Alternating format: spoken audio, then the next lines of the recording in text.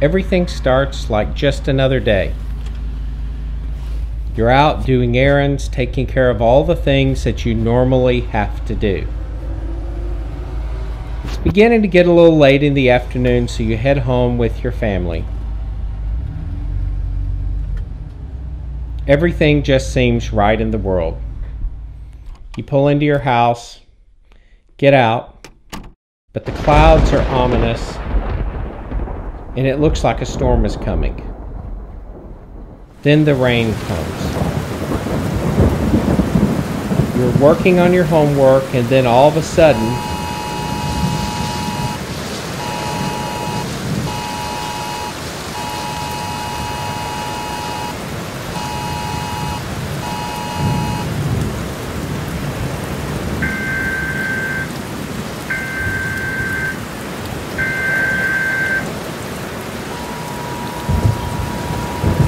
hey, is anybody else seeing this?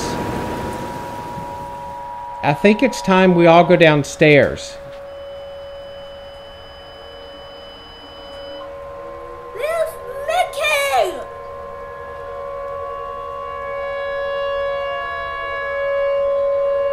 You grab a blanket or a mattress or whatever it is you can pull under you and wait underneath the stairs.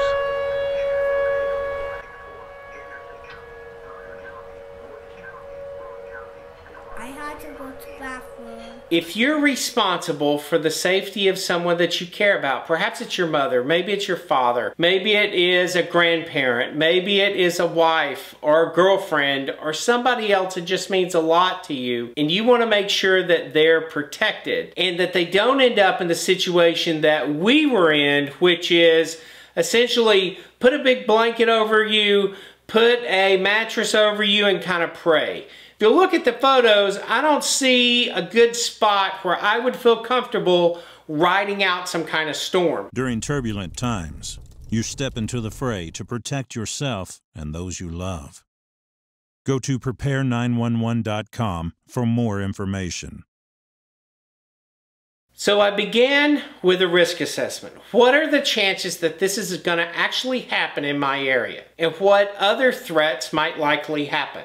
Now, some people could say, there could be zombies. Zombies could come out and attack you, and maybe they're right, but I've never seen a zombie in real life. So I don't really have to worry about zombies. The next thing people could say, oh, what about an asteroid? An asteroid might hit the planet. Well, you know what? In a shelter that you can build inside your home, chances are if the asteroid hits anywhere near you, the shock wave is going to wipe out every structure. Doesn't matter if it's a safe room or not. So the chances of me preparing for an asteroid hitting are going to be pretty small. So then the question became is what are the threats that are most likely to happen in my area?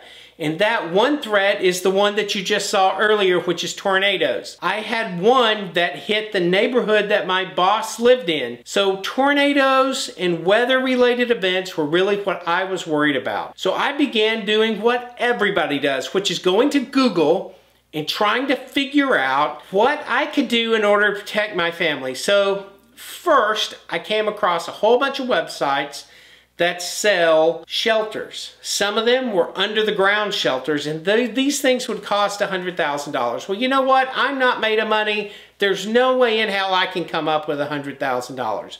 We did begin to decide what our budget was going to be, and it needed to be somewhere between $5,000 and $10,000. I know that may sound like a lot. It was a big stretch for us to do it at the time, and we did it over a period of 2 years, which means we broke this out into $2,500 chunks, and we did most of the work ourselves. We were hoping to keep the price around $5,000. Little did we know, we made some mistakes along the way, and our $5,000 thing quickly became $10,000, and then it became around $12,000 is what we ended up spending to get the shelter in place that we wanted. We went out and we looked at the FEMA guidelines.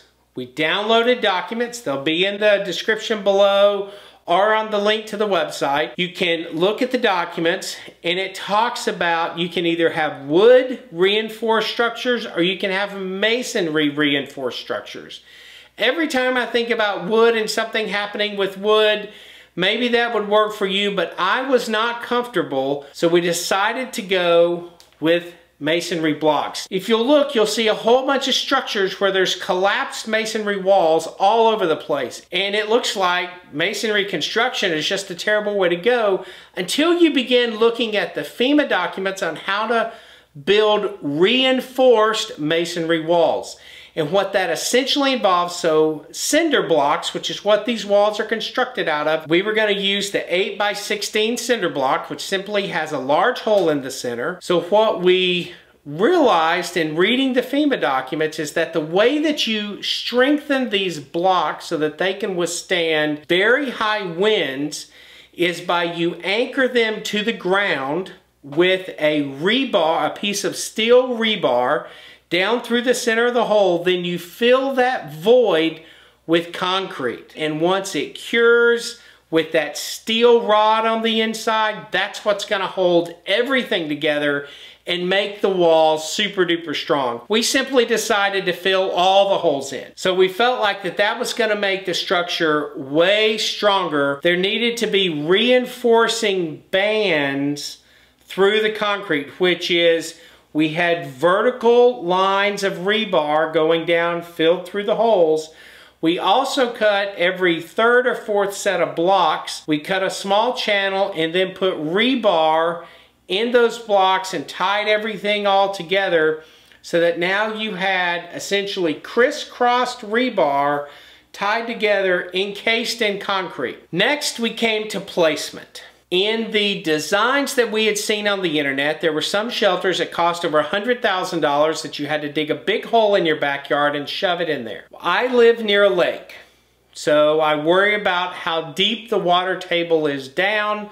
Therefore, I do not want to dig a big hole in my yard. Also, with the way the homes are placed around my property, I can't dig a big anything without everybody and their brother knowing something big is going on, none of which I wanted to do. Next is I could buy an already constructed steel shelter and place that inside my garage. However, because of the size of the structure, I would not be able to fit at least one of my vehicles in the garage, which was also a complete no-go because the only way you protect vehicles from bad people outside is putting them inside a locked garage. We had a small room that we used that was essentially 13 by 13, it was underneath the very front part of our house. It was all undergrade because that part of the house has a daylight basement, so the very back of the house is above ground. The very front part of the house is below ground. Therefore, we decided to build two walls and put it in the back corner of the house. The most important part of the structure was going to be the door. If you just had a solid wood door and a tornado actually hit the home, a 200-mile-an-hour wind could pick up a piece of 2x4 and sling it straight through a standard wood door. So then we began looking at what we were going to do in order to secure the door, and that's where we came up with the website below. We called them up, we explained what we were doing, and found out that they were running a special on a door that had been returned and that we could get it, and I believe it was around $1,900, $1,800. It was a standard door width and height, but it looked like a bank vault door. And so we decided to go with that one. What we did not anticipate is we knew that this door was going to be heavy. We didn't anticipate how heavy the door was going to be. So we knew that there was going to have to be special shipping. If you order a door such as this, it will simply come on a semi-truck. They'll pull right into your neighborhood. They're going to look at you and say, okay, get it off our truck. If you were at a normal business with a loading dock, they would back it up to the loading dock. You would drop the little ramp down. You would run the forklift underneath it and take it off.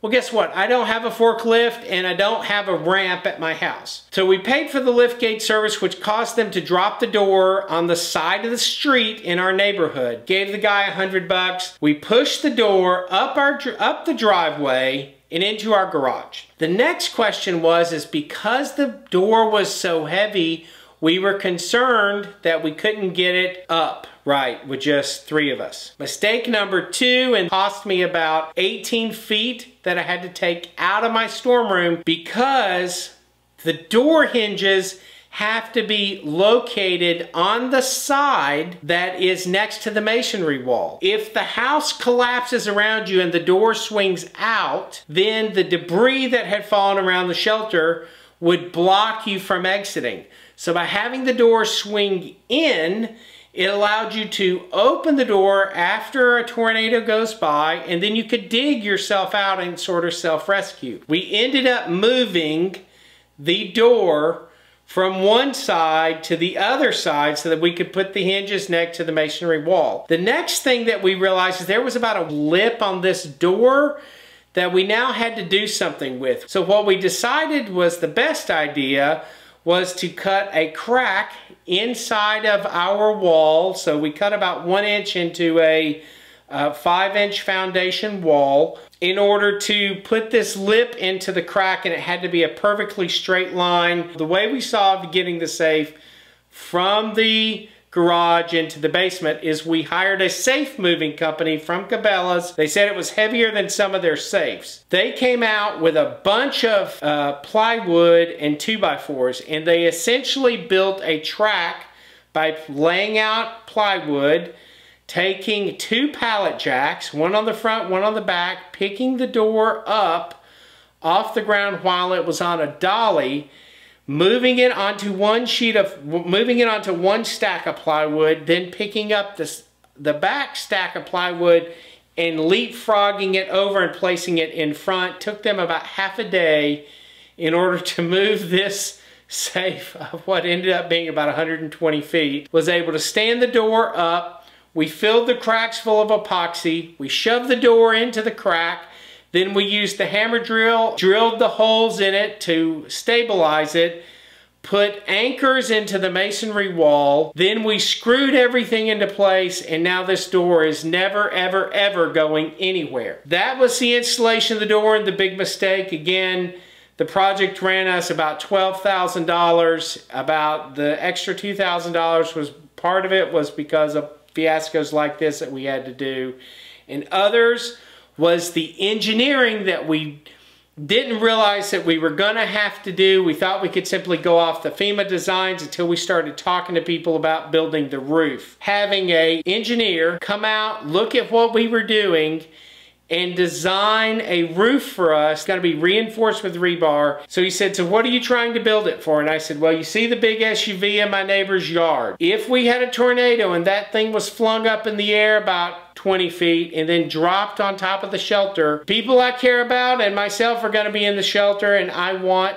all of us to walk away from this unscathed. To which he said, well, in addition to the rebar and 8 inches of concrete roof that we're going to put on it, we're going to need to put a reinforcing beam on the inside. Then he asked, well, how many beams? Do you just want 1 beam, right? And I said, no, I think I want 2. Would increase 6 or 9 times the amount of impact weight that it could take on top of it. So he drew us up the schematic and put it all together for us. We built up the walls. We bought the beams. We had fabricated at a metal fabrication facility, and then we went over, and all of this work I did out of my Honda Pilot. We didn't rent any vehicles to go pick this stuff up. We moved it all in our Pilot. If I was ever going to do this again, that I just ordered all the concrete and all the rebar and all of it, and all the masonry blocks from Home Depot, and had it show up and have them drop it in my garage. That's what I should have done. Once that was built up and the door was in, then it was time to have the roof put on. So we found a paving company that pours driveways. The guy came out to do the estimate, and his exact words is, this estimate has a pain in the ass factor to it. But it wasn't enough concrete in order to have a big truck show up, and even if it did, the concrete would have to be offloaded into the front of the house, then moved by wheelbarrow into the back of the house. And if you take more time than what is allotted, they will start charging you for how long the truck sits there. So I went and rented a concrete mixer, bought all the concrete, had it sitting in my garage. They showed up, they mixed the concrete in the concrete mixer, and then they had a couple day laborers who carried in 5-gallon buckets in through our house all the way back into this room and dumped all of this concrete. So now once we get all of that done, the door's in, the walls are in, the rebar's in, the roof is on, the interior supports are done. Now it just looks like a great concrete box. That is how we built our storm room. Part 2 of the video, you're gonna see the way it looks today. I'm gonna walk you through and give you a tour of the entire structure so that you're gonna see the finished product. It was certainly a learning experience. I wanna thank you for watching the video, and I hope you watch part 2 that shows the actual structure today and all the stuff in it. Go to prepare911.com if you want more information.